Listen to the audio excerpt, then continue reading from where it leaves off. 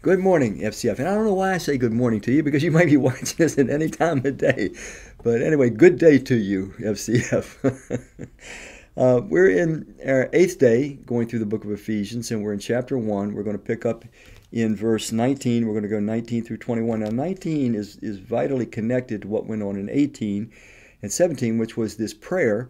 Paul prayed that the Spirit of God will give the Ephesians an expanded capacity to understand the reality of our inheritance that awaits us, that God has for us, as well as what a treasure that reunion is going to be for God himself.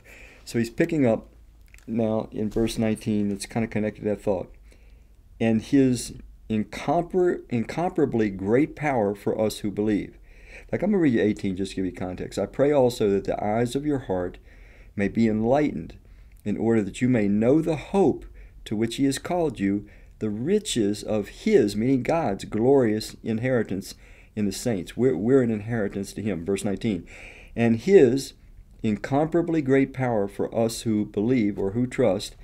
That power is like the working of his mighty strength, which he exerted in Christ when he raised him from the dead, and he seated him at the right hand in the heavenly realms, far above all rule, authority, power, and dominion, and every title that can be given, not only in the present age, but also in the age to come. So there's an awful lot here to unpack. The first part is Paul's prayer is wanting to bring an awareness of the vast power of God that is operative in the ordinary Christian. Now, this power of God, in chapter 3, he's going to emphasize this again, that his power is working in us so that he can do in us and through us more than we can even begin to imagine. But this power of God, it's not something that's generally speaking tangible for us to be aware of. In other words, we might feel very weak, very normal. We may be faltering at times as we're seeking to walk with Christ. But the way this power, this tremendous power, shows itself is look at yourself at the start of your Christian journey. If you're in a consistent relationship with Christ, you're going to be moving forward, you're going to be growing, you're going to be developing. So you take a snapshot, as it were, a spiritual snapshot of yourself at the beginning of your journey, take another snapshot 3 years in, take another snapshot, 5 years and 7 and so forth, and then take one 25 years up the road, and you will see the tremendous power of God that is at work in us. It is this gradual, persistent transformation of character where we go from being self-absorbed human beings plagued by sin and shame and guilt and fear and bad habits and bad perspectives to these beings that are more and more seeing life the way God sees it, experiencing God's kind of life within us, learning to live the way he lives and love the way he loves.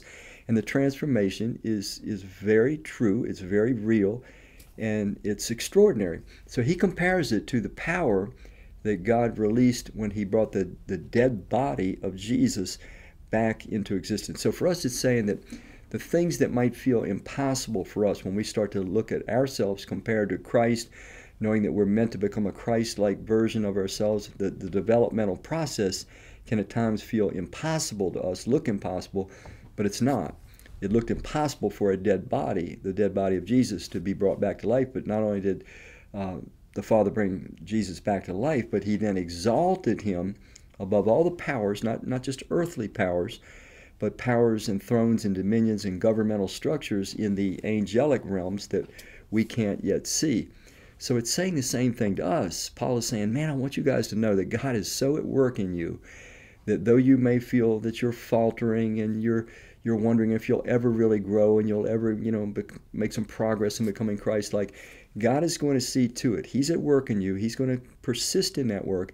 And not only will you become transformed, but he will elevate you to a place in the universe, in eternity, of leadership that you can't quite comprehend right now. He's going to take not just Christ to be exalted, but because we are his body, we are his family, we are vitally connected to him, we are going to be his exalted leadership community for all eternity. Now, we don't know what God's plans are in eternity. We don't know what his developmental plans and purposes may be, but we do know the scripture says he's going to take ordinary people like us, faltering people that get so down sometimes because we take 2 steps forward and 3 steps back that we're tempted to quit.